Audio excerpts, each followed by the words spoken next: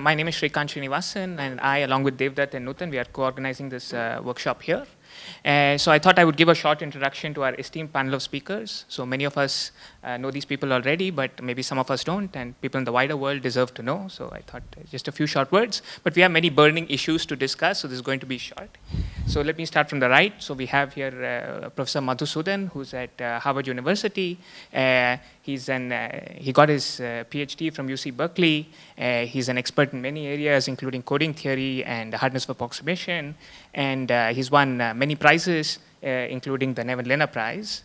So next to Madhu is Professor Shubhangi Saraf from the University of Toronto. So she got a PhD from MIT. She's kind of a pioneer in areas like algebraic complexity, coding theory, and many others. Next to her, we have Professor Johan Håstad, who's a professor at KTH in Stockholm. He's an expert in many, many areas, including circuit complexity, hardness of approximation, and he's won, among other prizes, the Gödel Prize. And here we have Professor Amir Spilka from Tel Aviv University. Amir got his PhD from the Hebrew University. Am I right, Amir? Yeah, the Hebrew University in Jerusalem. He's, again, an expert, an amazing expert in many areas, including algebraic complexity, pseudo-randomness, and many other things. So yeah, that's a short introduction to all the experts. I could speak for an hour on the amazing work they've done, but I'm guessing you don't want me to, so I'll stop here and let Nutan take over. Thanks a lot, Shrikant. So yeah, we are here for a panel discussion with these amazing panelists. And as a qualifier, let me start by saying that in theory CS, we don't do such things often, right? So as a result, as a moderator, I'm not going to be an expert at this, and perhaps the panelists will also need your help. So with that quantifier, already quantified, let me get started. So today, and why are we not typically used to panel discussions? So recently, actually, a wonderful panel discussion was done by Ido here in the audience. And that was my first experience of theory CS people speaking at, about general things. And then recently at Stock, I think there was a wonderful panel discussion. So this is a trend, maybe changing, maybe because also theory CS is changing a bit. So what we will try to do today is kind of try to discuss issues related to this. So just as a historical perspective, maybe I'll get your opinions on what do you think have been important issues that came up in theory CS in the last couple of decades. So in terms of results and theorems, not general issues, but what are your favorite things that happened or could have happened but didn't, things like this. I think there is like one mic for, yeah. So should we go about this? Yeah, order? whatever. Okay. So let me not give 15 wonderful results that I've liked. Maybe I'll pick one direction that I think has been amazing. Then there are many, many, and I'm also hoping that this will sort of seed the conversation for other results that are going to happen.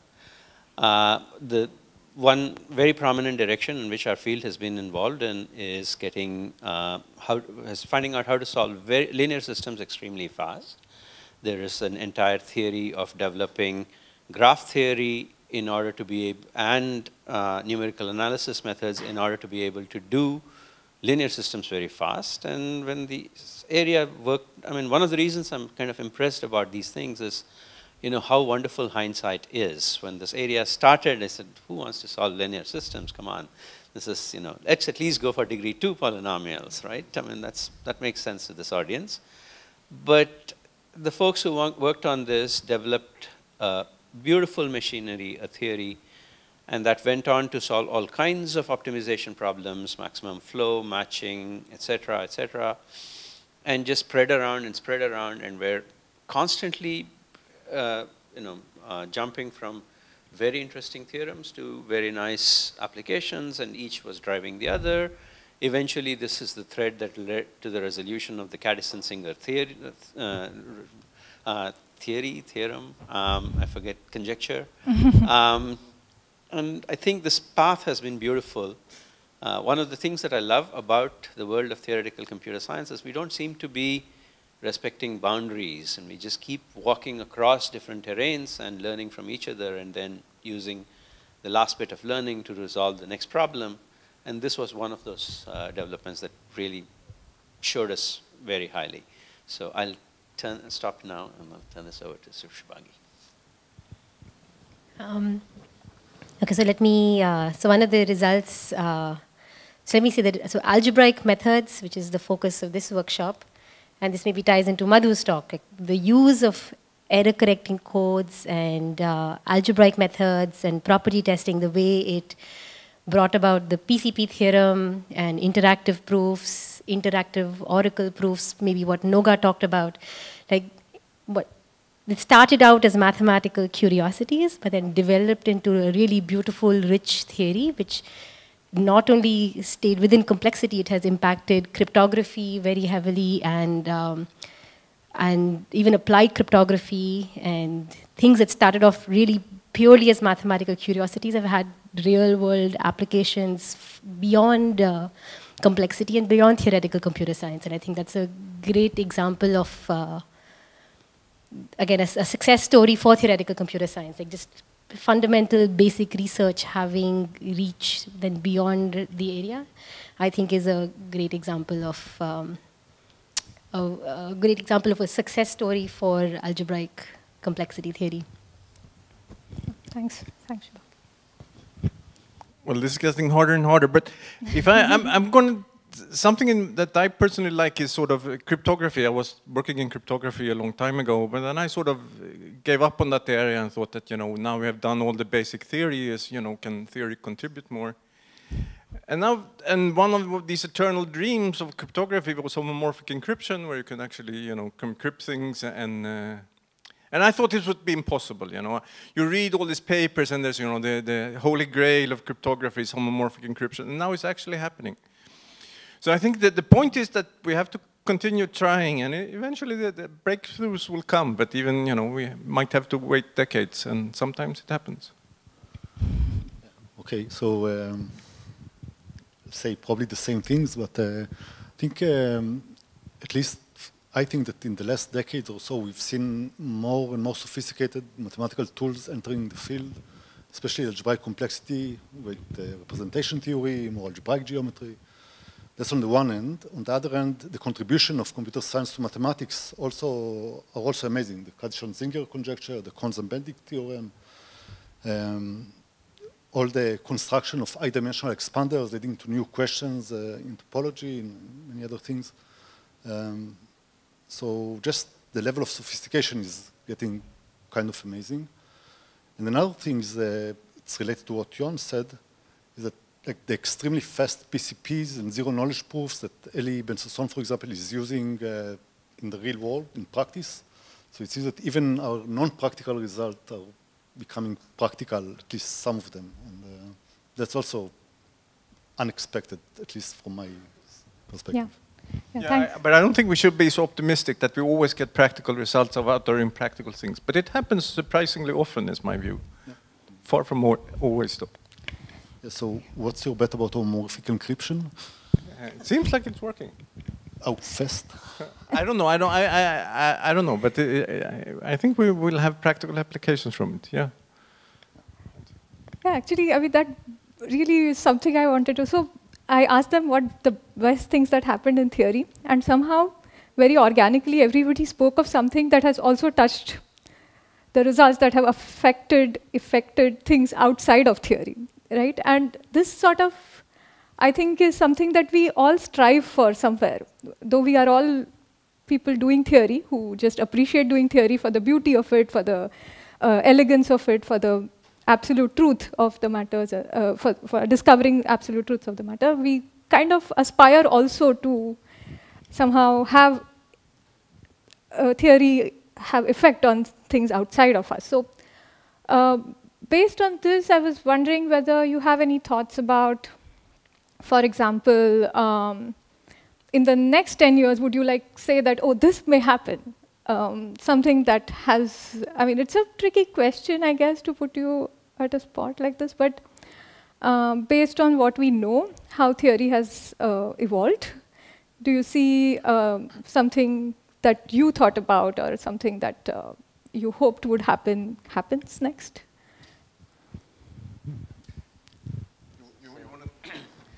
I don't want to, I don't have a concrete thing in mind, but what I remember from the last 20 years of working in the area of error correcting codes, and in particular locality. So locality is this idea where you're looking at codes involving massive amounts of data, but you sort of do a little bit of random sampling and verify some big properties true, like, oh, there haven't been too many errors, or if there have been a lot of errors, I only want this bit, I can recover it. In this area, I have made lots and lots of predictions, and all of them have come false. So all of them, I mean, I was willing to bet that there would be absolutely no locally decodable codes which would, you know, be of any interest that would influence, which would be quantitatively sublinear amounts of queries, and then Shubhangi disproved that conjecture. And then we were willing to say, oh, yeah, theory people were going to be thinking about this, but who would care? Well, Microsoft was writing these articles saying, oh, the locally decodable work has saved us, you know, N hundred millions of dollars. So I think I think I just need to find a good thing to sort of stake my bet on, but somebody's really watching how much money I'm betting on this, and then, you know, acting against me. So it's a little hard to predict in this kind of adversarial circumstance. And Madhu, just to be sure, like, this is being recorded, so, you know, the bets are higher. So at this moment, I'm not committing to anything under this pressure of cameras.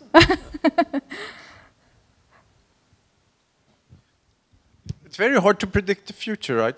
So, but I think that the importance is that, you know, we have lots of good, interesting ideas. And as Madhu was saying in his talk, you know, all these polynomial testing that sort of led up to lots of good applications and important theory were sort of done for their mathematical beauty in the first place.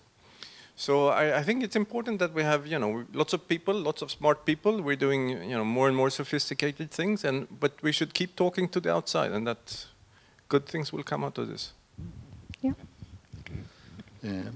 I would say that in algebraic complexity, I would expect advance. I cannot predict which one, but for example, the recent result of Nutan, Shrikant, and Sebastian, it was very surprising to me. It was even more surprising to see that they didn't need to invent amazingly difficult techniques. So it's just interesting. What can we do with what we know today, or what, I mean, and algebraic complexity, I think I said it many times in different occasions, I think it's the first step we need to solve before going to the P versus NP.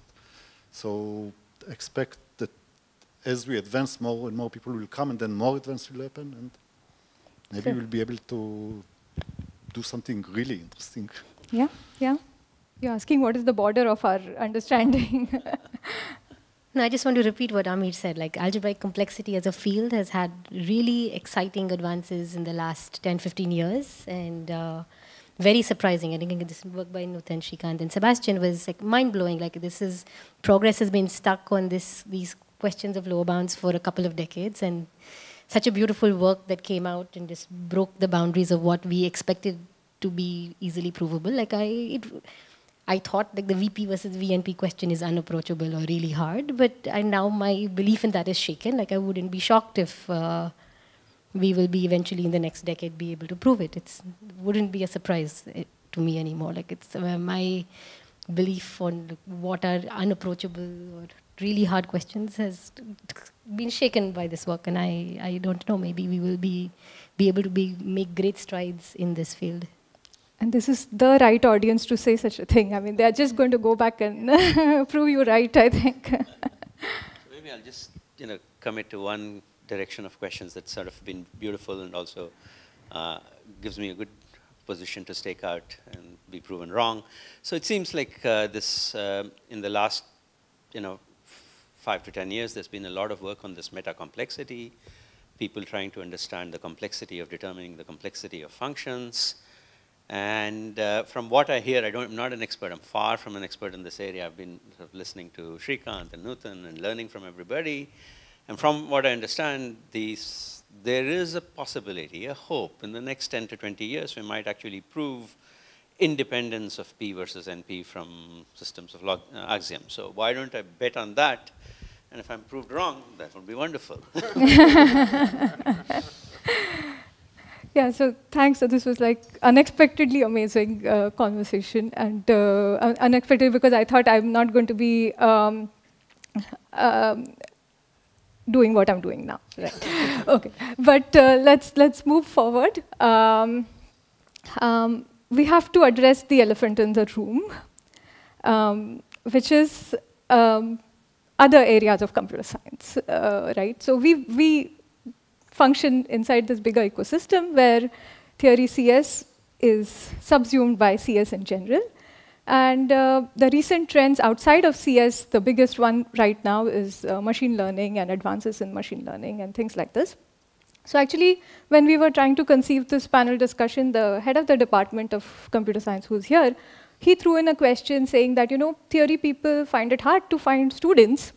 And now machine learning is kind of, in every department, one of the strongest group attracting lots of money for really good reasons, obviously.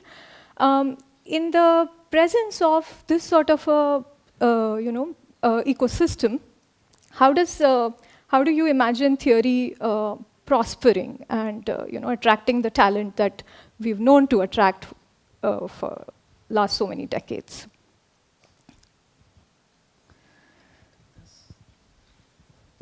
Goes to the center of deep learning. So I guess machine learning attracting lots of people is to do with, it's a very lucrative field to be in. There are lots of jobs in the field. And core theory is probably never going to have, as much interest from industry just because the goals are much more long-term. It's not, the impact is great, but the impact is not a short-term impact. And so I think maybe it's a much more academic field and mathematical field, and it has the potential for profound impact in the long run. And so I think departments need to be aware of this and embrace the fact that theory research, this fundamental research, is important research. I find that when I teach interesting theory graduate classes, there are often many students who are very attracted by the beauty of the results they see, and they want to work in theory. And often I find myself dissuading students from entering complexity theory because once you finish your PhD, there are just not as many interesting jobs out there as interested students. And I think it's good to be, for the rest of the world to become aware that the contributions of theory are important and have a lot of impact. And I think there are great, very strong students who get naturally attracted because the math is beautiful, the applications are great. And in fact, I feel like I don't think there's a problem in attracting mathematically talented students to the field. And I wish there would be more opportunities for these students when they finish to continue research in this field, and more research institutes and more universities who encourage this kind of fundamental research. So I don't think it's a problem. We have to acknowledge that your machine learning is more important in the short term for society than theory. But there will be a subset of people that like theory better, and who knows, what kind of theory, the world is changing quicker and quicker, and I think, the theory way of thinking will be useful in the long run. And I don't see any problems for our students to get jobs, even if they don't want to stay in academia. That's, I'm sure they'll do well. I don't see a problem. Maybe I'm being optimistic. Yeah. The people that want to do something that affects reality in the next 2 years, they're not going to choose theory, but that's, there are people of all kinds, and not everybody has that need. Yeah. Yeah, so I agree with Johan. Actually, in Israel, it's not such a big problem because we have many students that like theory.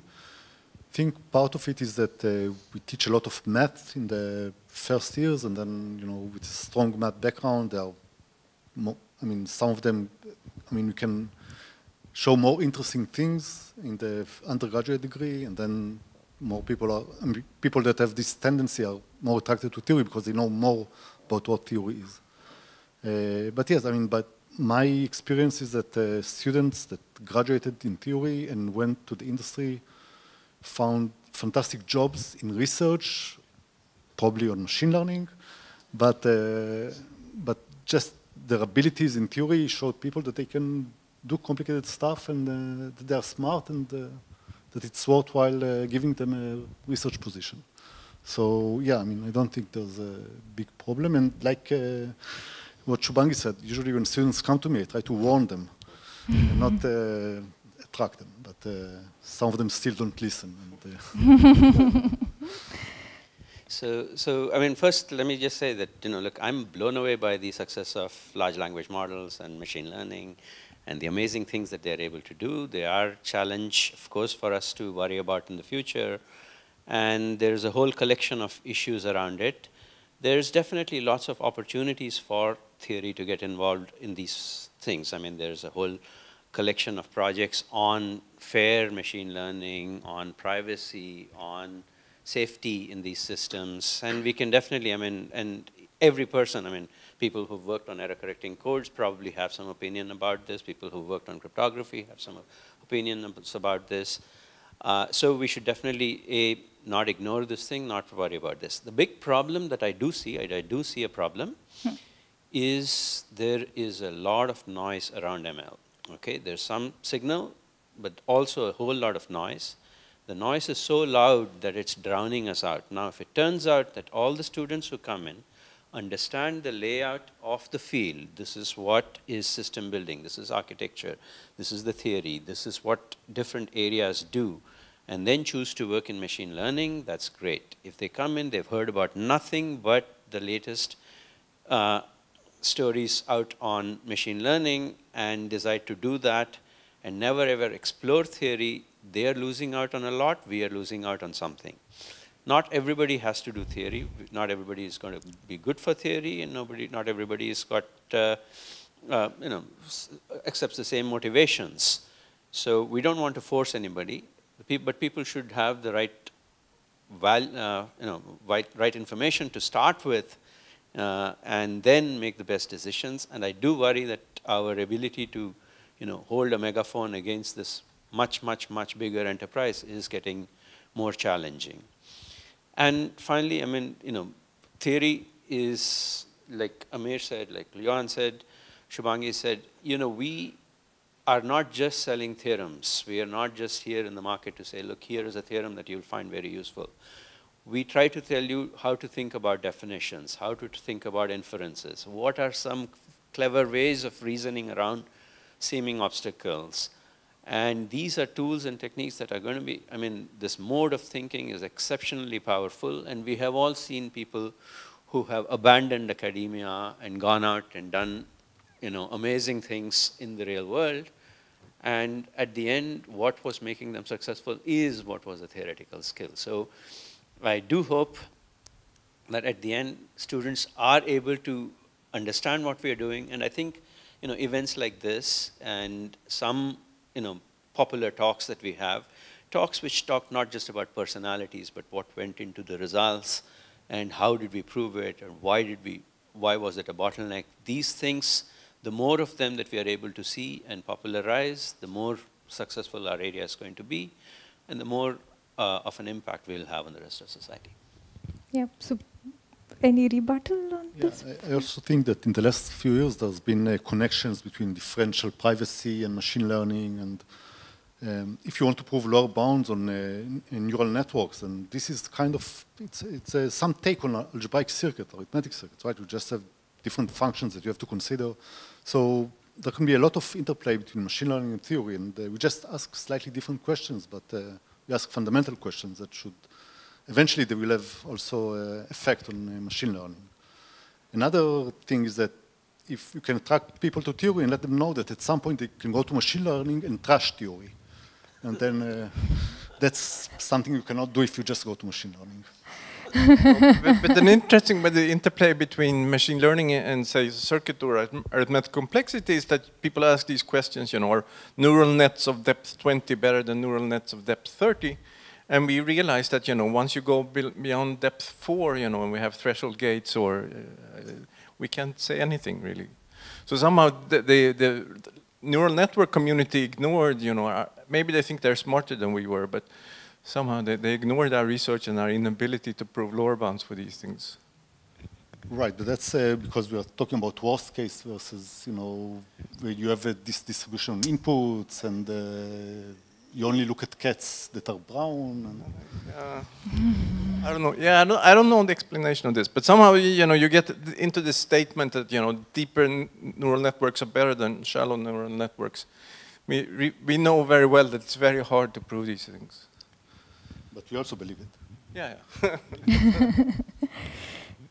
Yeah, so this phenomenon that Madhu talked about, the loud noise, drowning our voices, do any of you worry about this in some other context, not just attracting students, but in some other ways, that this is happening already at your university? So just to underline, I think we have different countries represented here, and perhaps the way we perceive machine learning is also sort of different. So Madhu is from the US, Shubhangi recently moved to Canada, and then Johan is from Sweden, and Amir is from Israel. So I think the influence of this phenomenon is reaching perhaps differently in different universities. This could also be the case, perhaps, but have any of you experienced this, what Madhu was trying to say, the drowning of the voices, or it's not something to worry about? This is something constantly to worry about, that, you know, society gets focused on one point. You know, suddenly, I mean, some major event in the world, and then everything else is forgotten somehow. It's, so, yeah, no, it is a problem that, but that's a deeper problem. That's sort of the media, how the logic of the media works. Got it, yeah. Yes. So maybe we move the mic around a bit, one of the mics maybe. Yeah, so I was just going to say we've yapped around long enough. Let's open it up for the audience. Okay. So perfect. I'm wondering, like, this is a constant tension that happens in last couple of years in my department. I wonder if it happens in your department, and what do you say in that case? So there's a constant pressure, like in Israel we teach lots of math in undergrad. There is a constant pressure to teach less discrete math, less abstract algebra, more analysis, more continuous analysis. Probability now is taught in a new way, no discrete probability, only continuous probability. Now they want to, in algebra, not to teach groups, not to teach rings, teach just, I don't know, algebra over the reals, things like that. I wonder if it happens in your departments, and what do you do in that case?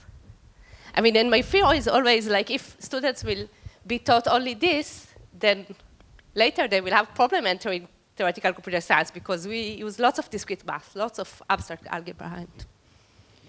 So there were a couple of questions blended in there. One is, what is it that we want to teach? And are we being forced into teaching something that we don't want to? And the other is, what do we expect our students to know? And are they going to know enough of what we want them to know?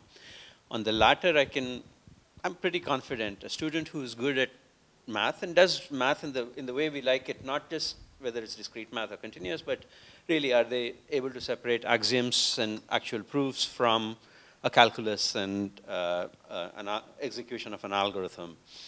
That difference, I think, so as long as the students are learning good math, I think they're going to be great raw material for us to work with. I have no concerns on that front. Yes, they have to be taught something, but then we are still teaching them, I don't know, maybe they come in with 10% of the background that's necessary for their PhD, they will be coming in with 5% or maybe less. One thing that happens when they are taught all this kind of math, it's more like computational, less theorem-based. You see what I mean? So they know less to prove, less to...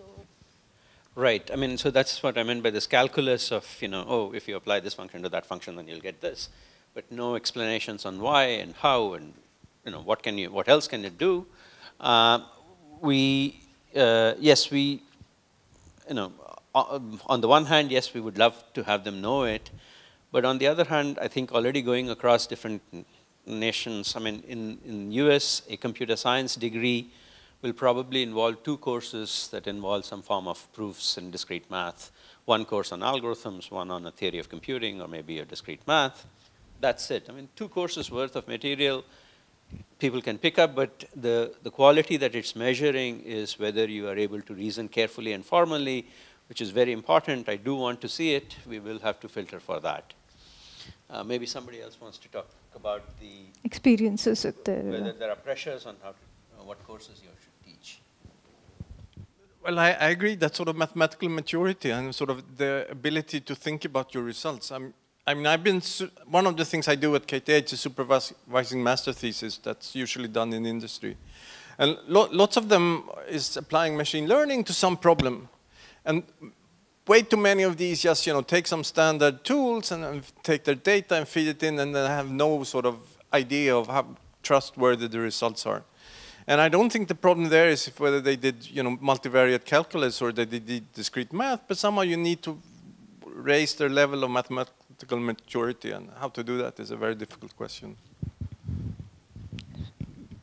Yeah, so I can speak about what happens at Tel Aviv University, but something more general that, as I said, at least in algebraic complexity, at least if you look at the geometric complexity program, then more and more sophisticated math is needed, and it goes well beyond what you study at undergraduate. So really, maybe we should, at least I want to work with students that also have math degree, because the math that we teach in computer science is in Israel it's great, but even this is not enough. So, as Johan and Madhu said, and we need people with math maturity, and then they should should learn the math that is needed. Now, about specific courses in Tel Aviv, so, okay, so there's the last couple of years we started thinking about some of the classes, like, we teach in the first year 2 algebra classes and 2 calculus classes. And we have 2 kinds of algebra classes and 2 kinds of calculus classes. One that is like pure math and one that is more, I would not say applied, but with less proofs. Some proofs, but not everything is a proof. As a proof, and nowadays we are thinking about how to make them so that they will be more applicable, like change the calculus to speak maybe about gradient descent, something we did not have earlier. So this thing, I think is fine. It's completely fine. Just, if you teach theorems, then continue teaching theorems. If you show just the spirit of things, then why not do it in an applicable way? And so I don't see a problem with this either. And in any case, I think Israel is very different because Madhu said like 2 classes, so I already mentioned 4. We also have a discrete math class. We also have a logic class. We have an algorithms class, a model of computations class, and the complexity class. So Spoiled it. yes, that's why we try to win it these days. One more class after that, then you should say no. Yeah, actually, yeah. So maybe we also open it for more questions from the audience, so takes a minute to. So my life was completely changed after I know the Gödel's theorem. Basically, it tells me that the truth and the beauty of the world cannot be completely approached by logical thinking. For me, that's the case. So I'm wondering, how do you think about this? And how are you trying to understand this world?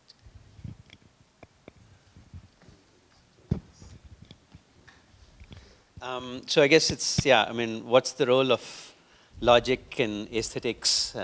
Maybe in some senses, does an incompleteness theorem tell us that there's some fundamental flaw in logic, or is it telling us that logic is amazing? To me, my perspective on the sort of theory of completeness over here comes from the perspective of computer science, where it manifests itself in the principle of universality.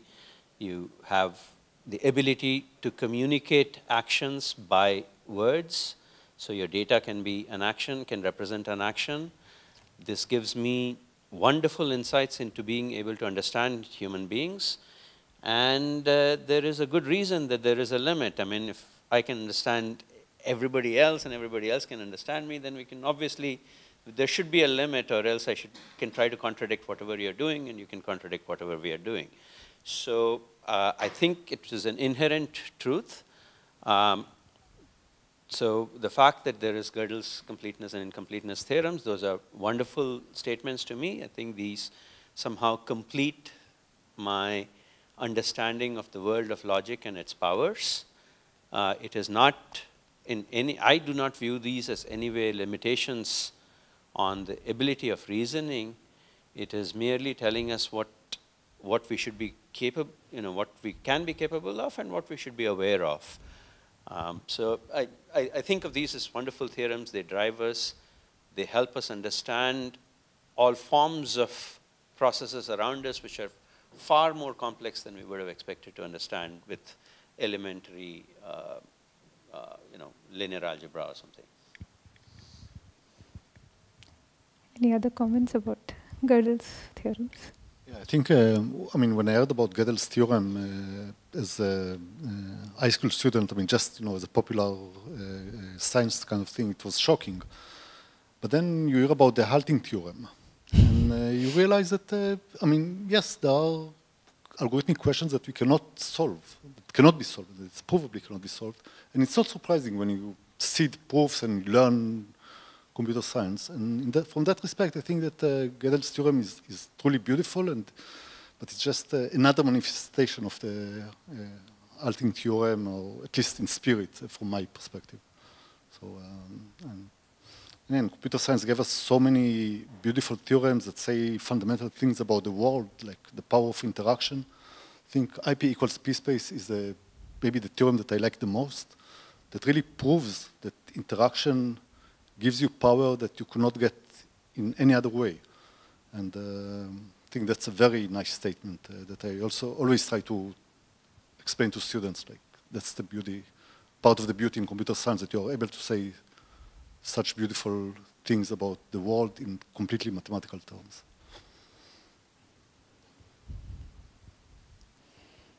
Are there other questions? Yes. Hi, Venkat. Hi. Not a question, but more like a comment, request of Devdutt and so on. Yeah, I guess there's a lot of attention now for computer science and machine learning, and so you phrase the question as a little bit of like, it's not necessarily a zero-sum game with theory, because in some sense we should feel happy that now computer science is getting all the attention in the media, like more than physics or biology or other things.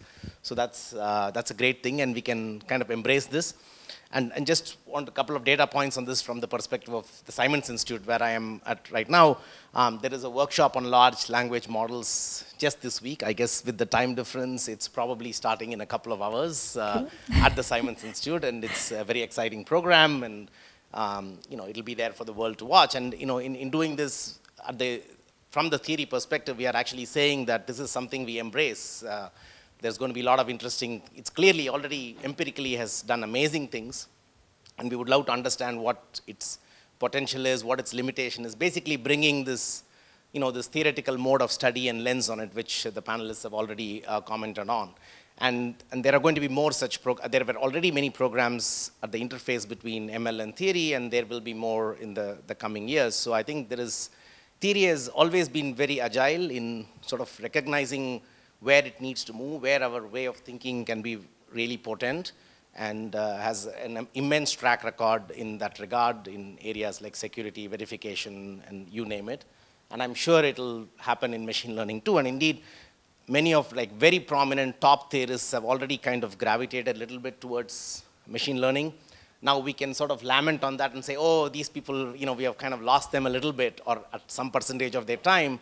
But we can also say that we are exporting great talent to these other fields, and now computer science departments overall, my feeling is theorists, at least from the perspective of, say, American academia, theory people are really respected inside computer science department because of this agility and recognizing that we live in a greater world and we are part of a computer science department. So So I think there's a lot of positive things for all the attention which computer science, machine learning gets, and I think theory can and I think will find a way to embrace this, and I think we should look forward to it. So just wanted to say that. Yeah, thanks. Thanks a lot, Venkat. I think we have to realize that we're sort of cheap and small. I mean, comparing the cost of all theory research to the cost of developing ChatGPT, we're off by a large factor. So if we can ever have any impact on these things, and we can, and we have in previous years, I think we should be happy. So, are there more questions coming from the audience? So then maybe I ask like one maybe penultimate or ultimate kind of a question, but just to wrap up, so we've spent quite a lot of time talking. I don't want to keep you beyond the designated time. But to sort of wrap up, I wanted to ask a few things about theory. So because we have representation from many countries here, I would just like to see what your thoughts are about students. So we have some students here, we'll have students listening to this. What's a good path for theory students going forward? So in your individual countries and in general, so how does one, so at every stage in research career, we need some sort of advice, right? So as research students, we need probably maximum amount of guidance and advice, but even through different stages of your career, when you go from one to the other, you kind of, the landscape changes a little bit. So based on your experience, what are the best ways to navigate some of the stages, whichever stage you think is the most relevant from your point of view, and how? Before trying to answer this, what are we optimizing here? Yeah, so what's the measure of progress? I mean, is it sort of the individual happiness of the student, or is it what's good for... So that is very hard to optimize, I would say, but what would be the... I mean, then giving advice is very difficult because that really depends on the personality. But I would say for theory, it's good if talent stays. So maybe we're optimizing the development of theory. That's what you want us to do. Or retaining the brains that we receive at the beginning of the pipeline somehow. You know, so I don't know. It's going to solve that optimization problem I optimally in a few minutes. But in the we know this is NP hard. Meanwhile, I will act as a function which has no inputs and only gives output, because I don't care what the rest of the world wants. I want to optimize my happiness with all my advising and so on. And okay, firstly, my view of research is we are sort of deposited in some random spot in some unknown landscape, and we just do random walks. And at each moment of time, we might find something interesting or not, and we try to develop our own sense of smell and truth and appreciation, and try to wander towards more and more interesting terrains. And if we are good researchers, we should not inhibit the inherent randomness that any student can exhibit. We don't want to control it. We just want to say, okay, if this place has been well explored, yes, it's been well explored. If this terrain looks like some other terrain, look, there may be similarities, etc. We guide them, but we never direct them. And I've been very successful with this part, very fortunate with this part, which is the best thing that you want your students to do is to teach you something, okay? And I will hand over to Shubhangi, who's taught me a lot of things. Shubhangi is Madhu's student, and so is Venkat, and so is Swastik, who will speak tomorrow, and Prahlad, who couldn't be here. So yeah, Madhu speaks from experience. See, one thing Madhu did. So I think when the first day I asked Madhu to be my advisor, so one thing he told me, so in this advice really helped me in my PhD time. Like there was so much of lack of pressure. He told me, look, when I was a student, it took me maybe 3 years till I had my first publication. So don't feel pressured to try to get a result. And that freedom was really liberating. I did not feel any kind of pressure.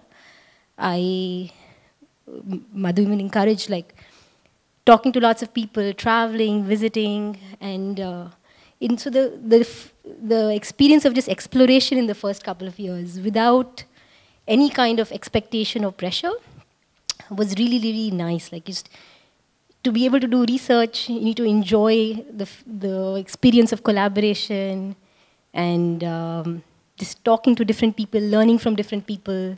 It's a random walk, and that to have the freedom to do the random walk, I think is really nice to have. And I do encourage, or whenever I can, my students to also just like to have to explore research in different ways, talking to different people, knowing when to give up on when to give up on a question and try to think of something else. Like in the early days, just to get a feel for the kinds of questions they like working on, I think was very valuable to me, and I don't know, I think that's a good lesson to pass on. I think advising is a little bit more complicated than this, because it's the bias of the survivors, right? You throw people into the river and, that can't swim, and some people survive, and then they tell you this is a story that this was a wonderful way to learn how to swim. Yeah, I mean, I cannot overshadow what Johan just said. No, but I agree with everything that was said here. I mean, there shouldn't be a pressure to publish right away. And I think the most interesting part is that students find questions that really interest them, because, I mean, there's no point in doing uninteresting stuff and not getting money for it. If you want to do something not interesting, go work for the industry. So if you want to do research, really find the problems that interest you, even if it's not popular, or just do what you like. And sometimes very nice things come out of it. So yeah, just encourage students to be themselves in some sense, and no pressure in publication. Any comments from the audience based on this? But if not, thank you very much for coming here. Thank you to the panelists, and thank you to everyone.